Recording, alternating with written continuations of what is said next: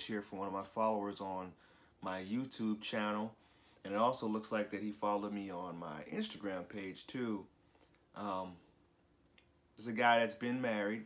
He's divorced now, and he's trying to figure out how to get back out there and date again, which he's seeing somebody right away. I'm just going to get to the message really quick, so now I can give you guys my response, what I feel he should do, and you guys can also chime in. I love seeing the comments down low and seeing people engage. Also, it's good to help him out too, because, you know, we're a community. I'm trying to form a community, not just, you know, I'm not a dictator. So it says, "Hi, Courtney. I hate to bother you if you're busy, but if you're not, I could really use your help. I came across your YouTube channel last month and really liked your video, Happy Wife, Happy Life Creates Unhappy Beta Males," which is something that I posted recently, maybe even within the last couple weeks.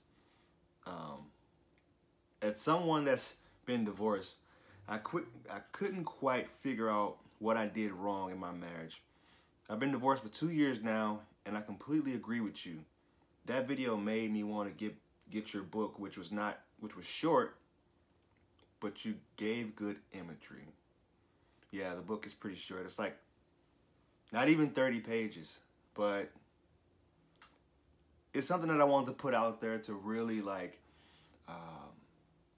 kind of get my foot in the door, kind of put my experience out there and help people like this come out of their hiding spots, their crevices, their closets. Because when you go through a divorce, you're pretty damaged after a while. You know, it's a traumatizing experience, and it's kind of cool to see somebody say that and give me a little bit of feedback about it, which I agree.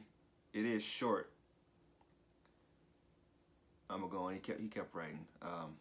The real reason that I'm messaging you is because I'm having trouble dating. I've been seeing a girl for 2 months, and she is 5 years younger than me. I am 45, and she is a 40-year-old nurse. She's the one that got me into starting an Instagram page, which is where I originally found you. For the past couple of weeks, she hasn't been replying to my text messages like she used to, and has been really short.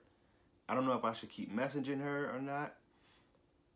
We spent the weekend together, but she really seemed distant. When I brought it up to her, she said that it was because she had been really busy at work and is just tired. Do you have any suggestions? So I remember a quote from Thich Nhat Hanh. I had to go ahead and look it up. And the quote basically says that you have to give people space. Women, you have to give women their space, because this was an unpopular analogy that I used by a few people, that, you know, women are like cats and men are like dogs, for obvious reasons, but dogs, you know, dogs are loyal. Women, they're gonna come in and they're gonna go as they please. They operate from an emotional standpoint. Their mindset is, you know, emotional. Like 1 minute they're into you, the next minute they won't be.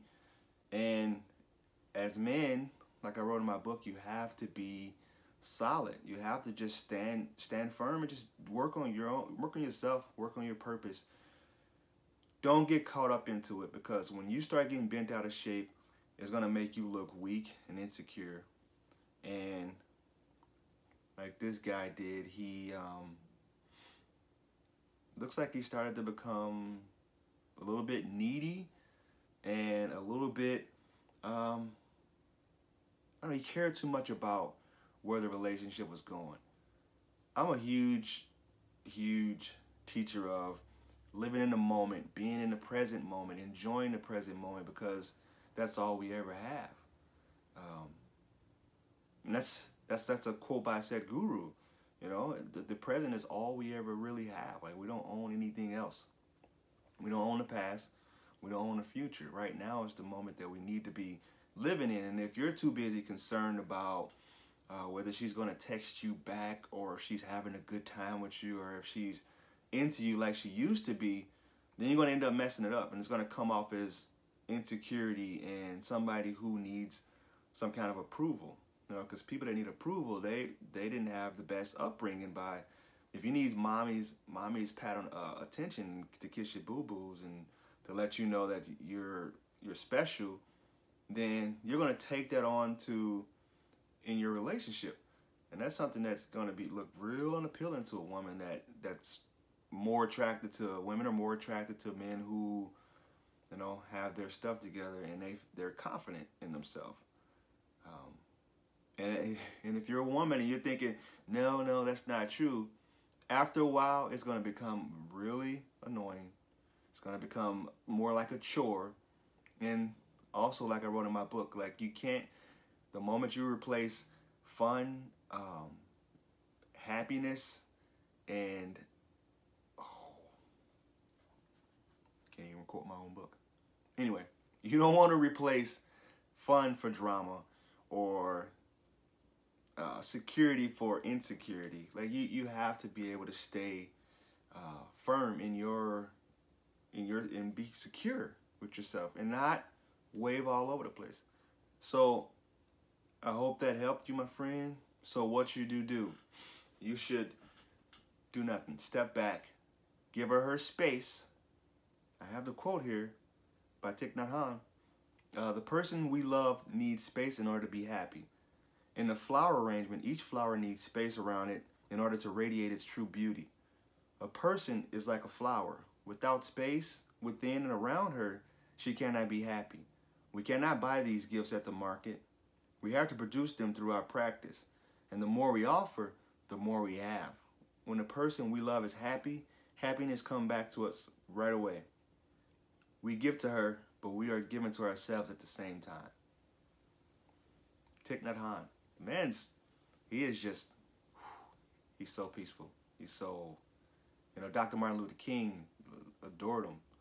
He said that he should be, before he was assassinated, of course, he said that he should be the one to be nominated for Nobel Peace Prize because he's just such a peaceful person.